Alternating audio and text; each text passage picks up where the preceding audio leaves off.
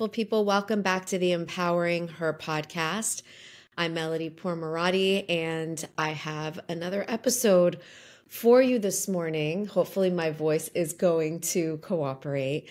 I have been looking forward to recording this episode since last week, where we had a meeting with our GiRLiFE coaches. And whenever we have these meetings, it's just like such an inspiring group of women. We get down to talking about the stuff that really matters because we're close with each other. We talk about our businesses, of course, but we're also really talking about our lives. We're talking about themes that keep coming up. We're talking about our businesses and why they are working, why they're not working, like what is it that keeps us stuck? And something really interesting came up. And one of our amazing, beautiful coaches was talking about how she just hasn't been able to get her girls' empowerment movement off the ground. And without getting into too many details, we really got down to the nitty gritty of it, is like, we can't do something once, twice, or even three times and then be okay with the results, because greatness takes time, and anything that we want to do, be, create in our world requires excellence. It requires reps. Like when we go to the gym, we don't build muscle after just going once, twice, or three times, right? We have to continuously go. We have to build that muscle, and we have to be patient with ourselves. We have to be patient with the powers that be, right? So when we are putting something out there in the world, it takes a lot of time to build that momentum. In the case of a GiRLiFE coach, it takes time for people to know you as a trusted authority in your community. In the girls' empowerment world, you need to put out enough content, and you need to show your face enough for people to get to know what you're all about, to know what you stand for, to know what breaks your heart, to know what your big why is.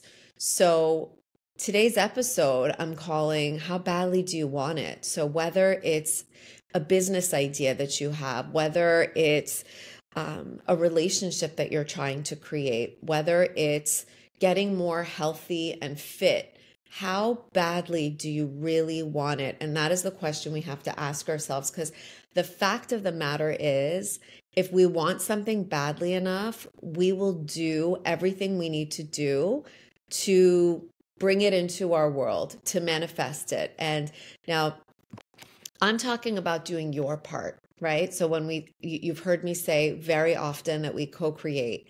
So it's like, what's your part to do? You go first. What are the necessary steps that you have to take to bring your dream, to bring that thing that you're imagining into the world? What is it going to take to bring your health up to the level that you want it at? What are the steps you need to take? We can all, we've all watched movies like The Secret, where we talk about imagining and visualizing the outcome. But the one thing that sometimes this world of The Secret misses is the action steps, is the aligned and inspired action that we need to take to make that thing a reality. So if you're talking about getting healthy, you're going to be talking about your mental health, right? Like, what are you consuming? You want to feel good all the time, but you still are scrolling through social media incessantly and obsessively. My hand is up because I do this. Like, I talk about my mental health, and I'm like, I need to consume less media, especially like put mental health aside, also just for my business, right? I want to create more than I consume. When we consume more than we create, it messes with our own unique voice. So how badly do I really want to put that social media away if I want mental health? And I was reading this really fascinating stat recently that said something along the lines of the amount of content that we consume from the morning when we wake up to the nighttime when we go to bed is the equivalent of what a person 100 years ago would consume in their entire life. I want you to really think about that. So all of the images that are coming at us, all of the information, whether it's about politics or the ensuing war in the Middle East or, you know, whatever it is, like all of that content or ways to grow, make ourselves feel better, do better, create more, all of that, there's more coming at us today in one day than someone who lived 100 years ago. It's a lifetime. We're comparing a lifetime to a day. So I want you to just take that into consideration when you think of how much you're consuming. So when I say I want to feel better, well, one of the first things I could do is cut my the amount of time I spend on my phone. I could set a timer.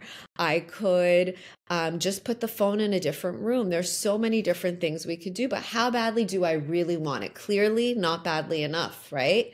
Because I haven't taken those steps. If we're talking about getting healthy, how badly do we want it? Are we looking at what we're consuming in terms of food, right? Are we looking at how often we step into a gym or decide to practice yoga or mindfulness? These are all things that we have to consider. And the fact of the matter is, if we're not stepping into those things and taking action on those things, we obviously don't want it badly enough. So as we talk about this idea of how badly do we want it, I want you to tap into the power of your excuses. Excuses are simply a form of self-sabotage. They are. We use them to protect ourselves from the discomfort of failure, but ultimately we're not protecting ourselves at all, because if we're not failing, then we're not trying. If we're not failing, we're not putting in the reps, right? I would love for you to fail today. I would love for you to fail 10 times today.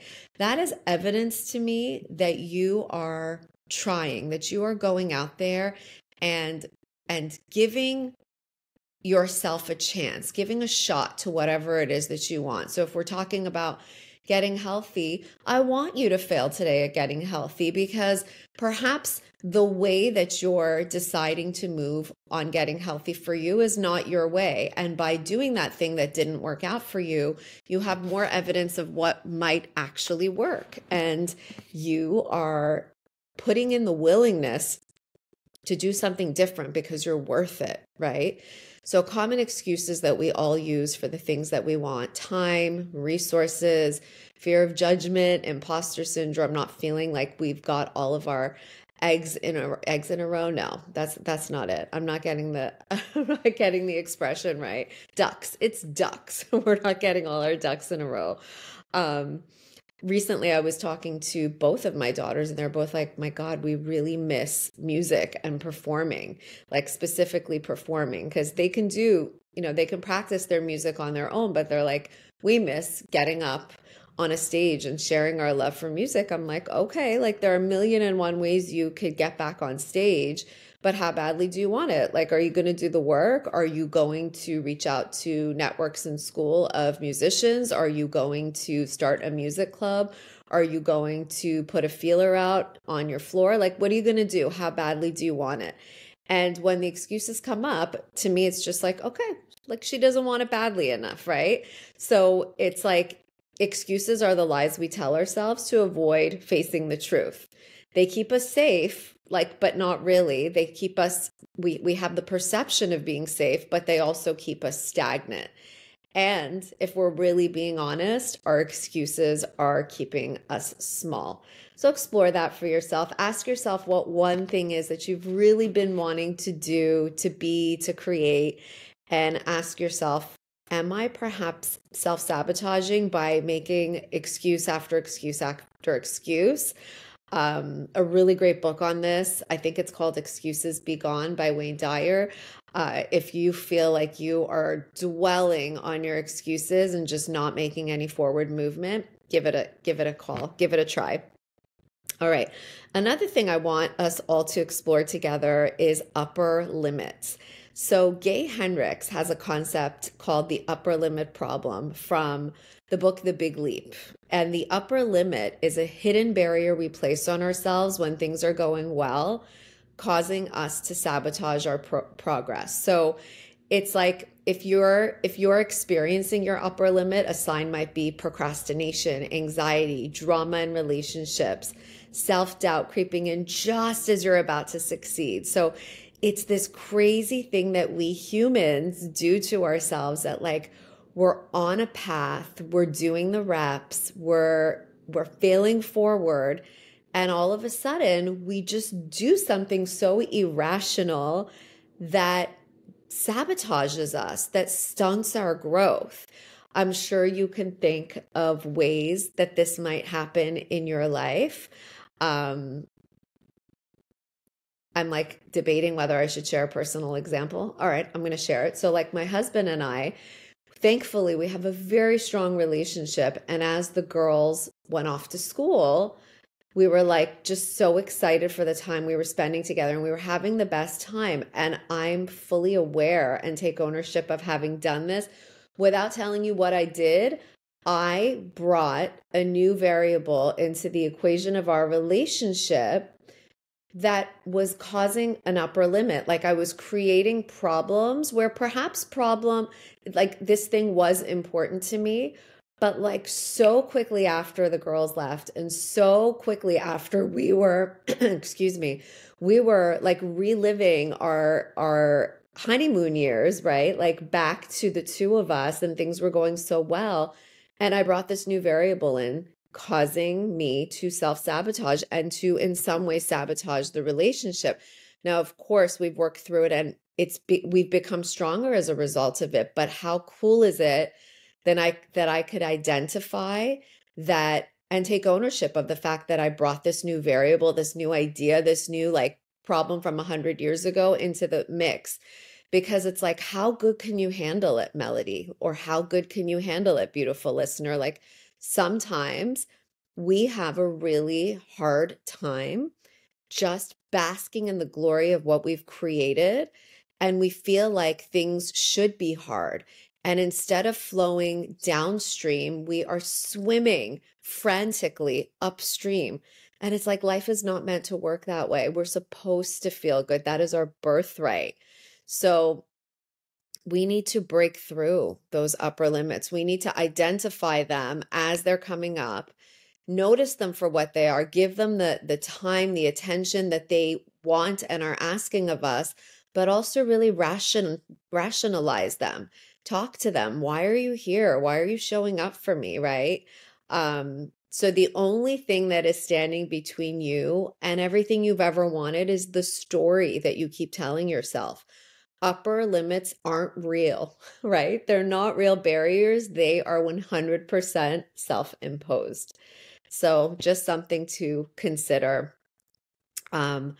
Awareness helps us through this, calling out upper limits and excuses for what they are, reframing, so shifting from I can't because to how can I make this happen? And I encourage you to grab yourself an accountability partner, a friend, a community, someone, somewhere, somehow find that accountability. In our program, we have something called a partner in shine, where it's like, okay, you're committing to becoming a girls empowerment coach. That's awesome.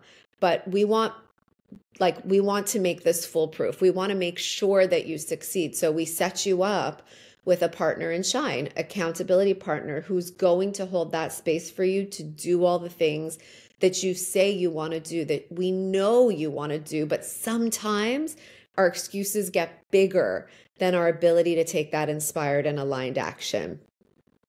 Now, something else for us to explore when we're talking about how badly do you want it is the comfort zone. So sometimes we are like, I'm comfortable now. Like, I don't want to ruffle any feathers. I don't want to put myself out there because I'm comfortable. But sometimes the role of the comfort zone, it's like where dreams literally go to die and we never challenge ourselves. So it's like fear. It's really that fear of even like if you're stepping a millimeter out of your comfort zone, I want you to do something that makes you a little bit uncomfortable every day, because this is how we grow. So the only thing that's more powerful than fear is desire. When you want something badly enough, you can allow your fear to take a back seat. So that thing that I know you've been thinking about since the start of this episode, I want you to really, really consider it and allow it to perhaps take a back seat as you take small steps in the direction of your goal. Okay. Comfortable, uncomfortable action, right? Something that's so small that's making you a little uncomfortable, but is comfortable enough that you're willing to actually make the moves. So I hope that this episode has served you. I hope that I'm giving you the little nudge that you need to do the thing that you know you want to do. However big, however small. I don't want you sitting here 10 years from now being like, oh my God, imagine what I could have accomplished if I took action 10 years ago. This time in your life is going to go by anyway. So what are you going to fill your moments in? What are you willing to take some action on right now? Perhaps the greatest action you can take, like I recognize very much that each of us here are very different, right? So like perhaps you're a person who never takes action, right? You're just constantly in that comfort zone and you're like, I'm not going to do the thing. So I'm kind of talking to you. But if you're that person who takes on 1,000,001 tasks throughout the day, who has been working your ass off since you were like 14 years old, who has never really known how to take a break, the best discomfort, the most uncomfortable action you could take is to actually take a break, is to take a rest. So like as we go through any of these episodes, you have to know thyself. You have to know what is the aligned action that I'm here to take. And sometimes action means doing something that you've never done before. For those of us who are like constantly on the move and go, go, go, I'm not that person anymore. I have really learned that sometimes the greatest action I can take is to take a pause. That's where I'm at, right? So like know thyself and know where do you fall on this spectrum of action. Is it that you need to take more action, or is the greatest action you could take the action of rest, the action of rejuvenation and relaxation, because you're always on the move? So just kind of like a little disclaimer that I should have given at the beginning of this episode, but hey, here it is now. So I love you all. Thank you so much for joining me for another episode of Empowering Her. We've got something cool coming your way. I can't wait to share it. It's called the Power Play series, where I bring some truly magnificent women from our GiRLiFE community to talk about all of the different workshops that we run, but like bringing them into real life and real world examples of how we embody them as women walking this earth. So you don't want to miss that. Make sure that you are following this podcast. If you want to get notified every time we drop a new one, our Power Play series is starting very soon, and that is going to be followed up by an incredible 5-day free training. So don't miss it. Follow along. And if you haven't left a review yet, knock, knock, where have you been? If you enjoy this podcast, the greatest gift that you can give me and our future listeners is to leave a review. It's the simplest thing to do if you're listening on Spotify, Stitcher, Apple, wherever you listen, to just leave a review. And I am thanking you in advance for that. And if you've already done that, thank you, thank you, thank you. I appreciate you so much. And I will talk to you again next week. Bye. If you love what you're hearing on the Empowering Her podcast, it would mean the world to me if you could leave a 5-star review. And as a thank you, I would love to share a free audio with you called Claiming Your Enoughness Now. Simply share a screenshot of your review with me on Instagram at GiRLiFE Empowerment with 1L, either in the DMs or in a story, and I will send the gift your way. Thank you so much for your listenership. I can't express how much it means to me.